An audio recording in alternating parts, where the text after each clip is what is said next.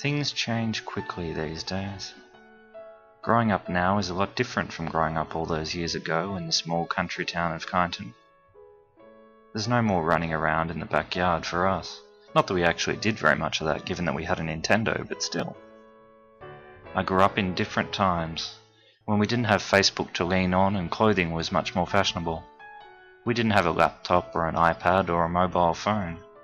I didn't even send my first email until I started uni in 2001. Yet even without these things, I would say I had a happy childhood.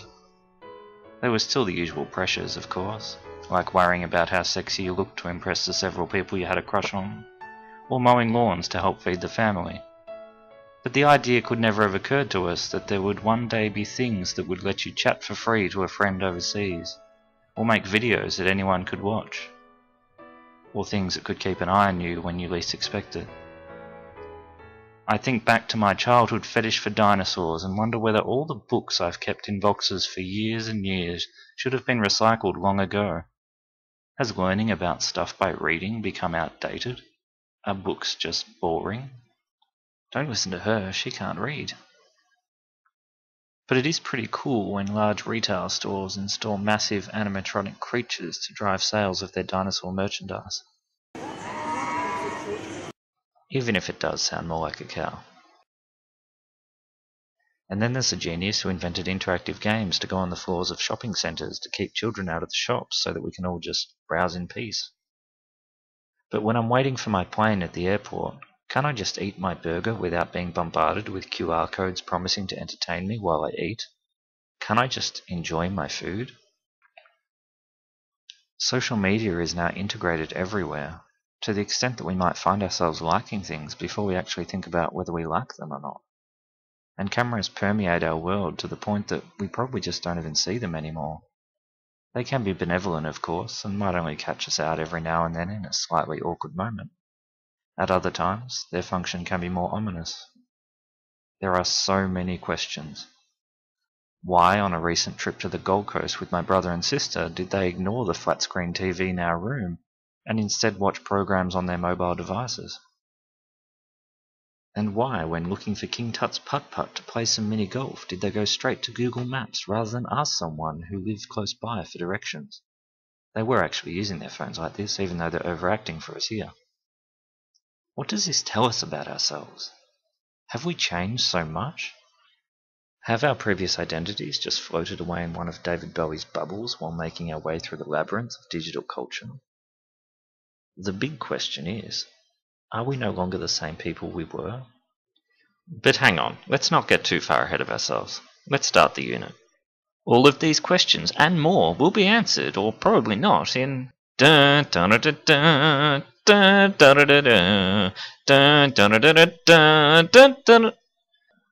Tiffany, are you seriously telling me we couldn't get permission to use the Superman theme song? Right, well this sounds shit. Let's start again.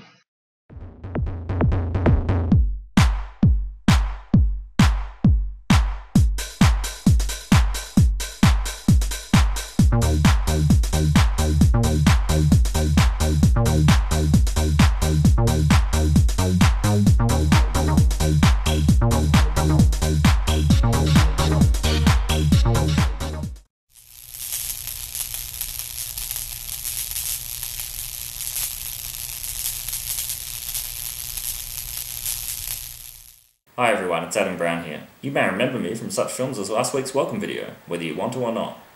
This is a meLecture. So first things first, what is a meLecture? Well, I've already got iLectures, and several weeks ago I said as a joke to a colleague down the corridor on campus that I was going to do meLectures this trimester.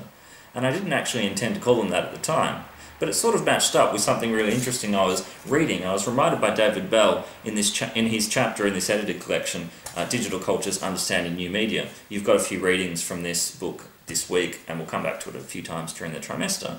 I was reminded by Bell that the concept of media has become really prominent in the last several years. The idea of producing and distributing content by individuals on YouTube, by Facebook, Vimeo, Twitter, on people's blogs, and often that content focuses on the individual. That's the first thing that sort of matched up with this idea of the meLecture. But that's not the only thing we need to think about in this regard. How is it any different from a standard lecture? And you will have some standard lectures that will be recorded as iLectures through the ecosystem and uploaded onto Deacon Cloud during this trimester. Do they serve the same purpose? Are they pretty much the same thing? Here I am talking to you, you're presumably sitting down somewhere listening. There's not as much interaction as there might be in a tutorial or a seminar. So what's the difference? Well, there will be a key difference. In the spirit of Media Studies 2.0, an idea that I'll come back to later on in this video, what I'm going to do each week as part of my on-campus classes is hopefully make these meLectures less about me and more about some of you. With people's permission, of course, and hopefully you're not getting anxious about this for Burwood on-campus students, and you are going to show up to class. It's not going to be forced on you. I'm hoping that students will contribute to these videos in some ways. I'm not exactly sure how it's going to work, but nonetheless, we will give it a go. For this reason, the meLectures will actually be usually uploaded around the middle of the week, just because of the way my classes pan out. This obviously does exclude some students, particularly off-campus students, and I hope you don't feel left out in that regard, and I'm sure many of you will be quite relieved. But nonetheless, always remember that whether you're studying on campus or off campus, you can always produce your own content. Please feel free to put up links to blog posts or even YouTube clips that you make that are not even necessarily for formal assessment. You can always produce content, and that can be part of the unit. The other aspect of these meLectures that I'm hoping will mean that I'm talking to you on my own less is that I'm going to talk to other people, often experts in certain fields, as part of these meLectures. I'm hoping that it'll be at least one person a week. So I'll have conversations with people. And for this week, I had a conversation with someone who's probably quite familiar to you if you've done the first year Media and Communication units, Dr. Toya Shinkwe, who's a lecturer in Media and Communication at Deakin.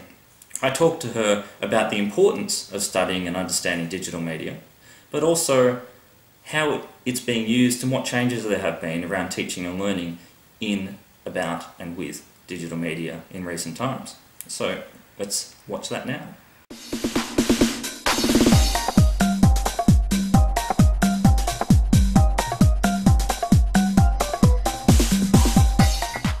So I'm here today talking to Toya Shinkwe. Thank you very much, Toya, for giving up some of your time at a very busy time. My pleasure.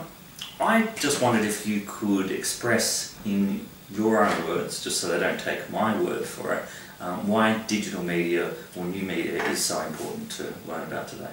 More and more our life is just as much work as it is play, leisure, entertainment, and we can do it increasingly from one device. Learning how to do it is important. Learning why you do it is important. But for me, I think it's really important not only to use the tools, but understand the reason behind it, especially for PR practitioners, journalists, and those that are going to be using information. Yeah. And in terms of the enhancing digital literacy, so we did some research together last year looking at student perceptions and uses of digital media, and we found some surprising results despite the really prominent social discourses about Generation Next using all this stuff, creating their own videos and so on. We didn't necessarily find that, so part of learning about digital media is also that, practicing now. Absolutely, giving it a go. The computer won't blow up, the iPad won't blow up, you can always fix it, and so just playing with it, using it and creating a sense of identity, whether you want to have a persona online as such to use it as a professional tool, or to just speak to other people of like mind, rather than lurking, have a conversation with people. Be entertained by the devices. Yeah, you're right. Perfect. Don't be anxious. Don't be anxious, have fun. Yeah, have fun, exactly. But also do reading, which is fun. Yes, via digital devices. E-books are great. You can get many articles online. You can, you don't have to read a book. Exactly right. As such. Yeah. Things have changed for us a lot in recent years in terms of when I started teaching 7 or 8 years ago, a little bit more. Whiteboards were sort of the most prominent device I would use. I barely had a computer monitor with the sort of the screen set up that I could use the internet for. I once taught in a room that had a black and white TV that had no sound. But things changed pretty quickly. And I know that you've started to adopt digital media in terms of Twitter in the first unit. I'm wondering how you found that transition, how you think students have adopted it. I find it's rapid. You're right, the transition to the different media form is moving quickly, and it's not just a whiteboard, it's an interactive whiteboard where it's a point technology and you can indicate the screen that you want and bring up multiple screens, and that's engaging, but it also it requires the student to move between concepts, and usually this can be done effectively and quickly. Not only that, it's not just a lecture where you have someone speaking and giving the words. Students won't engage with that. So you can now have the lecture going on, you can embed clips within it, so you can watch a clip while listening to the lecture at the same time. But something that I love doing is using Twitter, and I will say to the students, bring your computers in and talk to me. Use the Twitter to have a conversation. So we can use a hashtag, for example, for important issues, depending on what it is. It might be new media, or it can be interactivity. So I can just say, this is the hashtag, and then we can have a conversation around that particular topic. And it can be done immediately. More so is the connection with the students, where those that follow me, I can tell them about something that I've just read, job opportunities, meeting points, for example, changes with the lecture content, important issues that are happening. So where they might not get a news feed for themselves, I can collate information and sort of be a broker, I guess, for important issues that can be disseminated quickly. So the technology is becoming more integral. Is it a new technology, or is it just a new way for us to communicate? Is something that is the crux for new media, if you like, studies? How new is it? How revolutionary is it? Yeah, exactly. And what I find about Twitter is it's also really useful for yourself in terms of the links you might send out. One, it's good to accumulate all that content for the unit, which might be really cutting edge stuff. It might be something that happened in the morning of the class. But you can come back to those links, and it's sort of a data bank for yourself. And I'm sure for students too, if they tweet something, they can come back to a link for their assessment, find out what it was. So yeah, it's you're right. really useful. And verifying information, and you know, getting the word out if you've got a question about something. To this has been done through other social media, but increasingly with fewer characters. Twitter is a great tool. Yeah, no, thanks. And we're really encouraging you to use Twitter, and not just follow us necessarily, because with issues such as surveillance at the moment and politics with the election coming up and everything else, it's really impossible for us to stay in touch with everything that's happening. So if we accumulate all that information through Twitter, and that's what, in that way, students are really involved in building learning resources as much as we are. I decided not to set up a Facebook group officially for this unit. Obviously students are welcome to do it if they want, and that kind of thing wouldn't be moderated, but they'd be more than welcome to discuss things about the unit in that regard. What do you think about the use of Facebook? Lots of university lecturers do it. Have you tried that in any of the units you've taught? I don't use the Facebook groups as such. We've got the professional Cloud Deacon site this year where we can have discussions. I use Twitter a lot, so I'll use a hashtag for particular themes. I think that it moves a topic through quickly. Research is showing that students often don't want to have a Facebook account with lecturers or with academic staff, that this is something that they use socially and privately and away from the professional sphere. However, I'm not saying that this shouldn't be used, so it'd be interesting to find from your group, would they like to do that? Would they engage with that? Would they engage honestly with it? And there are many platforms that you can use, including Google as another. I haven't used it. It's interesting to see how Facebook is used more and more professionally.